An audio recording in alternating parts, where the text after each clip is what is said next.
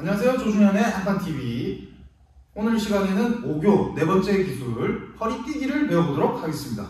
이 허리뛰기랑 허리껴치기랑 구분을 좀 어려워하시는 분들이 많은데, 이 허리껴치기 같은 경우에는 엉덩이가 이 몸통폭 안에 완전히 들어가고, 허리뛰기 같은 경우에는 한 절반 정도, 엉덩이 반쪽만 들어간다고 생각을 하시면 되고, 저도 잘 몰랐는데 이 허리뛰기의 탄생 배경이 이렇게 갑옷을 입고 있을 때, 그러면 여기 이렇게 그 몸통폭이 커지겠죠? 그 다음에 엉덩이도 이렇게 다 안 들어가니까 이렇게 절반밖에 들어갈 수가 없을 때, 그 다음에 몸에 이제 걸리는 부분이 엉덩이 절반밖에 안 되니까 이 내 몸 위로 지렛대 원리를 사용해서 넘기는 게 아니고 이렇게 옆으로 뿌리듯이 넘기는 그런 상황이 나오는 그런 기술입니다. 아시겠죠? 네. 자, 그래서 상대방은 이제 정면에서 한 손은 소매를 잡으시고 한 손은 이제 허리로 가고, 그 다음에 이제 두 번째 스텝이 다 돌 필요가 없어요.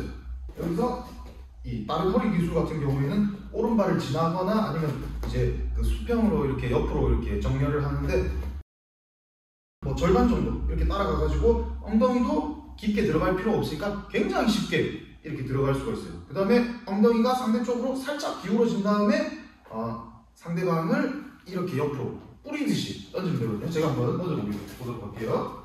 자, 하나, 그 다음에 상대방 옆으로 살짝 빠져줘야 돼요. 하나, 둘, 하나, 둘, 이렇게.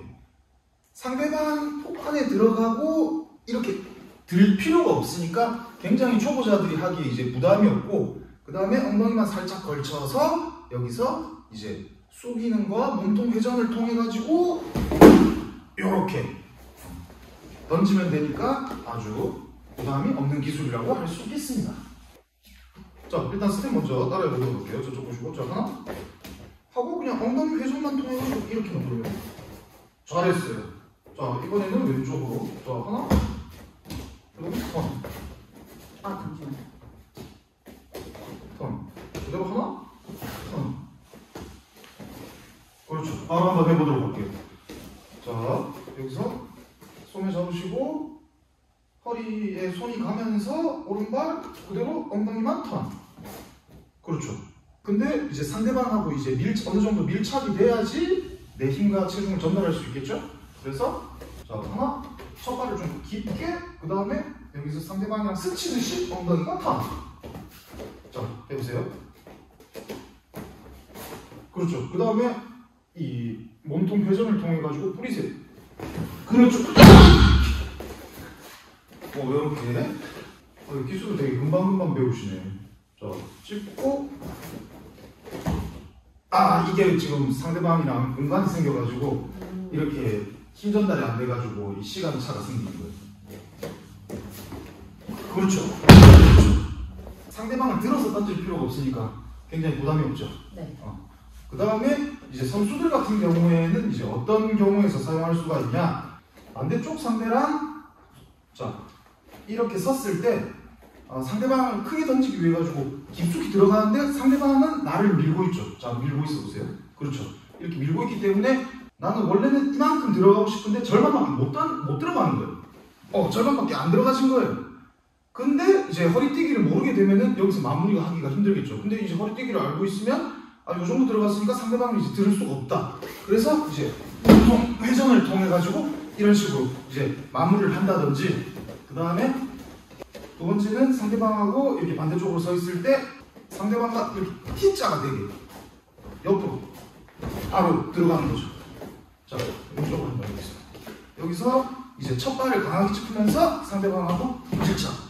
그러면 내 한쪽 엉덩이에 상대방이 얹혀져서 요런 식으로 이렇게 날아가는 거죠. 유럽 선수들이 이렇게 허리껴치기와 허리뛰기를 아무거나 이제 걸리면 된다는 생각으로 선수들 같은 경우에는 그냥 일단 허리에 얹혀서 던진다라는 느낌으로 많이 사용을 하거든요. 짚고 양손은 밀착. 이렇게. 상대방이 뜨면 띄우는 거고 아니면 허리 튀긴 거예요? 뭐라고요? 상대방이 뜨게 되면 허리 띄우기? 허리뛰기요? 네. 아니, 허리뛰기는 이제 이거는 좀 심화 과정이니까 이 들어가는 탄력으로 제가 상대방을 이제 띄운 거고, 이제 원래 같은 경우에는 이제 허리뛰기는 엉덩이가 반쪽만 들어가니까 조금 이렇게 뿌리듯이 넘기는 거고, 허리껴치기는 내 엉덩이 위에, 내가 허리가 이만큼 들어가니까 내 엉덩이 위에 완전히 얹혀서 마무리가 가능한 거예요. 네. 아시겠죠? 네. 자, 그러면 실제 상황에서 이렇게 상대방이랑 이렇게 섰을 때 바로 들어가도록 하겠습니다. 첫 발만 들어가고 엉덩이 반쪽만 끼우면 돼요. 이 몸에 딱 붙이시고, 네. 양쪽 팔 겨드랑이 닫아서 양쪽 팔꿈치가 쭉 등 뒤로 간다라는 느낌으로. 그렇죠, 그렇죠. 그 다음 이 발도 따라가야죠. 그렇죠. 다시 찍고 따라가서 그 다음에 찍고 엉덩이 빵.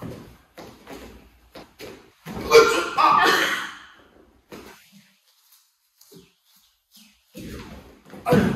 살짝 내 엉덩이 하체를 맞춰서 이 골반 옆에 얹혀보세요. 네. 엉덩이 반쪽 뒤에 이거 당기세요. 저 좀 밀어보세요. 아니 그냥 들어보세요. 그렇죠. 그렇지.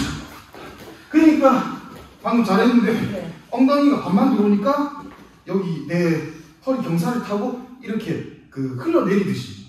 하지만 엉덩이가 반만 들어가니까 돌아봐요. 엉덩이가 반 포개지니까 내가 숙이면 내 엉덩이 때문에 이 발이 밀려가지고 기울어지는 거거든요. 잘했어요. 다시 한번 해볼게요. 그렇죠. 아니 엉덩이가 좀 더 들어서 좀 더. 너무 엉덩이가 안 들어와버리면은 이 지렛대 받칠 때 역할을 할 게 없어요. 아야 다시. 오, 골반으로 배를 아랫배를 쑤시지 말고 아래에서 이렇게 살짝 퍼올리고 손을 밀착. 퍼올리듯이. 네. 빵. 아래에서 엉덩이가 빵. 아니야. 허리뛰기가 이렇게 아픈 기술인지, 와, 내 난생 처음 알았네. 아니, 웨이트를 많이 하시잖아요. 여기서 이 양쪽 팔꿈치를 이렇게 당긴다는 느낌으로 상대방, 이렇게 당기면 상대방이 온단 말이에요. 깊숙하게, 첫발, 깊숙하게 쑥, 강하게, 빵! 그렇죠. 자, 그 다음에 이제 심화 과정으로 가면, 자, 이렇게 서 있으니까 상대방 이 품 안에 이렇게 들어가기가 어렵단 말이에요. 그래서 이럴 때는 바로 이런 식으로 몸에 붙여가지고 여기서 이렇게 던지는 거죠. 네. 자, 그래서 먼저 T자로 상대방을 놔두고 연습을 한번 해보도록 할게요. 아니, 들어봐요. 여기서 상대방이랑 이렇게 T자로 쓰고, 자, 상대방이랑 T자로 쓴 다음에 이발 들어가면서 엉덩이가 들어가는 거죠. 오케이. 이렇게. 자, 상대방이랑 이렇게 T자로 쓰세요. T자로 쓰세요. 그렇죠. 아니, 이게 몸에 붙어요. 그렇죠. 아니, 들고만 계시라고. 이발이 따라와야죠. 아이고. 내가 안 된다고 했잖아요. 그 다음에 이 탄력이 이발도 따라오는 거죠. 이발로. 그렇죠. 그 다음에 마지막에 돌려. 살짝 교정만 하면서 밑으로 따라 때리면 넘어가는 거예요. 목 치셔야 돼요? 그럼요. 그렇죠. 자, 이렇게 1교 네 번째 기술 허리뛰기를 배워보았고, 허리 껴치기와 허리뛰기의 차이점을 알고 그 다른 점을 정확하게 이해를 하면은 유도를 하시면서 조금 더 기술을 사용하는 폭이 넓어질 거라고 생각을 합니다. 자, 다음 시간에는 맞다리 굴리기를 배워보도록 하겠습니다. 다음에 다시 만나요. 안녕.